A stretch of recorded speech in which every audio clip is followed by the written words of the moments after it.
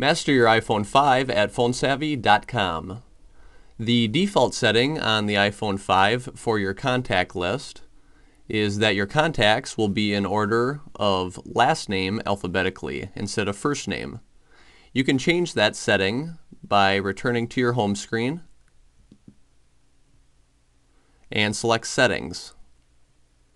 Scroll down to Mail, Contacts, Calendars, and then scroll down to the Contacts section, and it has the sort order as last name and then first.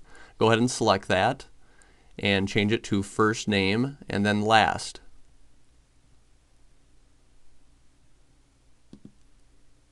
Now when you go to your contacts, you will see the first names alphabetically.